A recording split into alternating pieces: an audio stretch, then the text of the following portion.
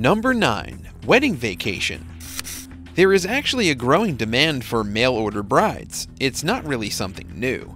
The mail-order bride fetish can be traced back long before internet sites allowed for such easy communication and purchases.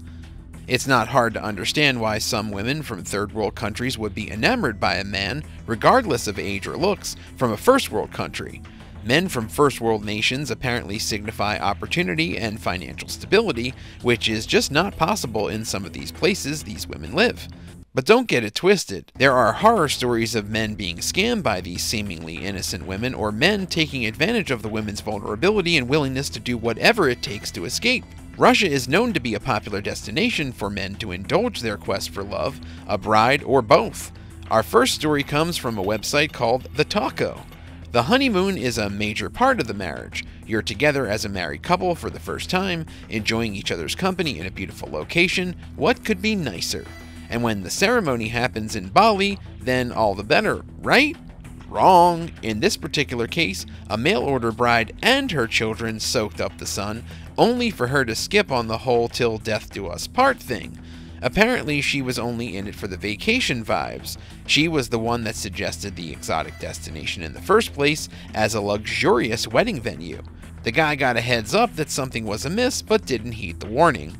They do say love is blind. This guy was apparently blinded and now has a significantly smaller bank account balance. Number 8. The Bad Broker. There are sometimes 3 people in a mail-order marriage: the bride, the groom, and the broker. Here's the tale of a malicious middleman who left one couple devastated with his antics. An Jae-sung, a man in his 50s from Seoul, South Korea, hoped to find love through a marriage broker.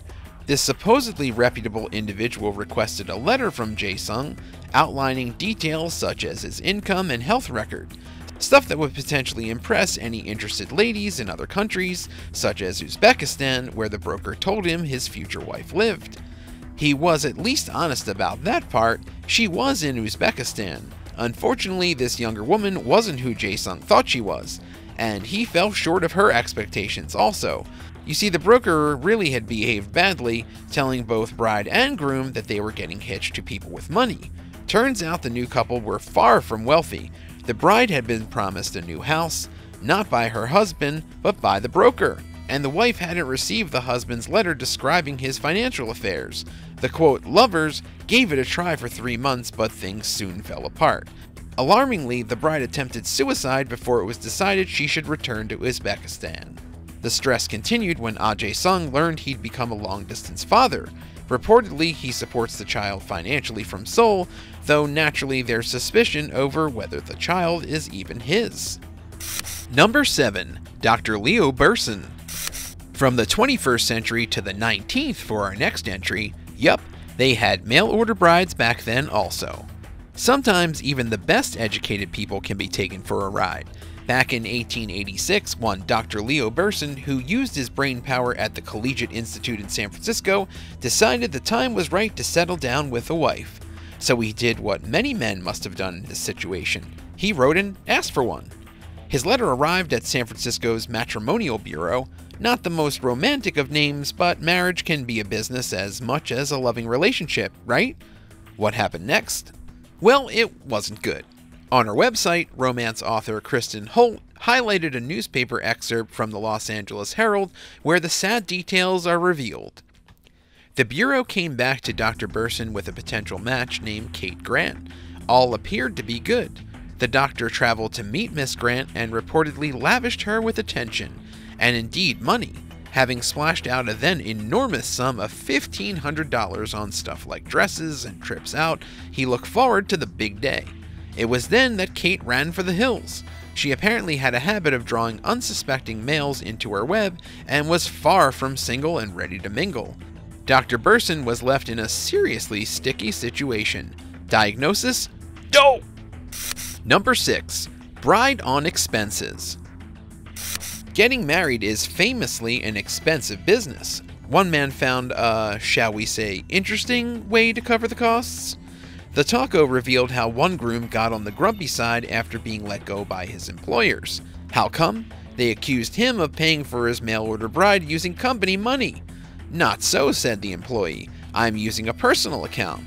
However, because the account had a stipend for business expenses paid monthly, the argument ran that he treated his new and much younger wife as a professional expense. The ratty Romeo then sued his ex-bosses for a suspect sacking offense. The case is on the ambiguous side, with even the person telling the anecdote unsure regarding the exact details of how the case turned out. Still makes for an interesting story, right? Apparently, the quote lucky lady didn't speak English, meaning a translator had to be brought in so husband and wife could communicate with one another. It doesn't sound like the perfect recipe for love, but who knows? Maybe they went on to have a happy life together. Plus, it makes for a memorable, if awkward, story to tell any kids they might have. So far, this list has been all about bad behavior, or people getting into hot water over mail-order brides. There is, of course, a dark side to these overseas entanglements. Our next entry is not for the faint-hearted. But before we continue, I want to say thanks for checking out the channel. If you're liking this video, be sure to hit the thumbs up and subscribe buttons if you haven't already. Number 5. The Crate Murder Plot. The website Dream Marriage promises the union of a lifetime with young and beautiful women. And while it looks like a classic example of too good to be true, the last thing you'd associate it with is cold-blooded murder. However, that's the territory it went into when middle-aged Texan David Sartin saw Ukrainian beauty Elena Barakina online. He visited Ukraine no less than 6 times to be with someone he thought was going to be his forever love. Barakina, on the other hand, had different ideas. Sartan was spending money on things like her music career. Meanwhile, she had a boyfriend and was happily sleeping with him while Sartan remained blissfully unaware. She'd been holding off on taking him to bed till the big day. After paying out thousands of dollars, Barakina convinced Sartan to tell him the relationship was off. He, of course, was heartbroken and beyond angry, but he also plotted a calculated and deadly revenge. He paid for 2 shadowy criminal types to snatch Barakina, put her in a crate, yes, you heard that right, a crate, and send her to Texas. There he would collect her and take her to a special room on his property. Sartan planned what sounds like a slow and painful demise for his former beloved. At the end of the ordeal, he would reportedly poison her with lead. There was even talk he'd go after the boyfriend too. Thankfully, Sartan didn't get to carry out his deranged scheme. He was communicating with the feds rather than the ruthless heavies he thought would carry out his terrible fantasy. After being arrested, Sartan was sentenced to 10 years behind bars in 2012. Sartan is described in reports as a lonely person, and the kind of guy we link to these sorts of things, maybe. Maybe, though, it isn't easy to tell what's going on in someone's mind. The most reputable folk harbor dark secrets, as our next entry demonstrates. Number 4. Demon Doctor. In 2000, Oksana Marikova, a young single mother from the Ukraine, met a middle-aged man who she refers to as Carl. He was from Florida and in the country looking for a bride. Oksana was reportedly impressed with Carl, but once she agreed to marry him and go to America, things went downhill pretty quickly. Not only did he appear to want her to become an obedient wife and baby-making machine, but he was abusive to her son. He even dyed the kid's hair a different color to try and change his identity. Oksana pushed back against his tyranny, but at the end of the day, she was in a difficult situation. It all came to a head when Carl mistreated her son after he became lost at Walmart. Carl's cruelty was laid bare in public. Oksana then spoke to a social worker, and from that point, the mail-order bride escaped her fate and found freedom. She's now in a reportedly happy and stable relationship. This love story had more downs than ups, but eventually Oksana found happiness with someone else. Who knows where things may have led had she stayed with Carl, yet sometimes the bride is the one doing bad things, and some of those things can be very bad indeed, as our next entry shows.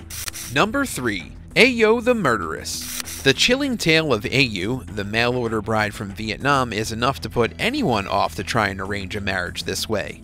Not that it's the most reputable thing to do in the first place, but even so, this is a real horror story. The 21-year-old, whose real name isn't known, was brought into the South China home of Lei Binghao. He'd bought her for approximately $4,000. Reportedly helping him with the purchase was, his dad, Lei Shihu. Anyhow, Ayu, as she was called, moved in with Lei Binghao and became pregnant with his twins. Was this the beginning of a happy family life together? No, it most certainly wasn't. Also living in the house was Ayu's mother-in-law. The story takes a dark turn when Lei Shehu walks in to find both his wife and son dead from strangulation. Ayu and the babies were missing. Who knows what was going on through the poor man's mind? Thankfully, they found Ayu and the infants within 24 hours. The news wasn't good, however. The babies had been offered up for sale at the price of nearly 1,000 pounds apiece. Police suspected that Ayu conspired to murder her husband and mother-in-law, with 3 men reportedly involved in the killing. She's then alleged to have cold-bloodedly offloaded her offspring. The whole nasty business was stopped, but not before 2 people tragically lost their lives. Be careful what you wish for, or in some cases, be careful what you eat. What do we mean? All will be explained in our next story. Number 2. Shattered Illusions. Back to the taco for a food-related entry, or rather something totally hard to swallow, and we're not talking about a bad relationship, even though it was a bitter pill. According to the anecdote, a less than perfect husband got his just desserts, care of a mail-order bride who came from Lithuania. She clearly wasn't going to take his alleged bad treatment lying down, so for a couple of years she served up an extra ingredient at mealtimes: ground glass. Yes, by the time he twigged, it was too late and he wound up in hospital. His wife, on the other hand, had fled the marital home. We're guessing the idea was to send the guy to his grave. Ultimately, that didn't happen, though he was very lucky, and we reckon he may have treated any future relationship with a little more consideration from that point. Number 1. Colombian Switcheroo. We've had a fair amount of misery and suffering on this rundown, so how about something a little on the lighter side? One of the taco's most memorable revelations concerns a crafty older man who was way out of line when picking a mail-order bride. We heard of a problem customer, but this individual really pushed his luck. Having settled on a life partner, he then proceeded to change his mind and get hitched to the woman's daughter. We're not saying this was a comedic situation or anything. It must have been truly heartbreaking for the bride to find out she'd been jilted in such a ruthless fashion. Traded in before her relationship even got started, and with her offspring to boot. Pretty incredible stuff, right? On top of that, the groom was approaching retirement age, so he was really looking to go out with a bang. The setting for this tale of woe is Colombia, with the love rat traveling in from New Hampshire to meet his intended. We know what you're probably thinking: how could he do this to his future bride? Shouldn't he have gotten his comeuppance? Well, it appears he did. Not at the hands of the lady he dumped, but the one he took up with. The younger model went up in the world, bagging herself an accounting qualification and eventually giving hubby the heave-ho. So having bet the farm on one chance at love, he wound up with a handful of nothing. Did he go on to find love with someone else? Frankly, who cares? Did the mother and daughter patch things up? Now that's a more interesting question, though one to which we don't have the answer, unfortunately. It's hard to make a judgment call on mail-order brides, whether they're badly arranged or run by ruthless people. They are the guaranteed nightmare for seekers of love and adventure. On the other hand, there is no shortage of people who've found happiness this way. What do we make of it all? We'll let you think about what you've watched and let you draw your own conclusions. Thanks for watching. Are there any mail-order bride disasters you think we left off this list? Let us know in the comments. Be sure to subscribe, and I'll see you next time on the Bored Badger.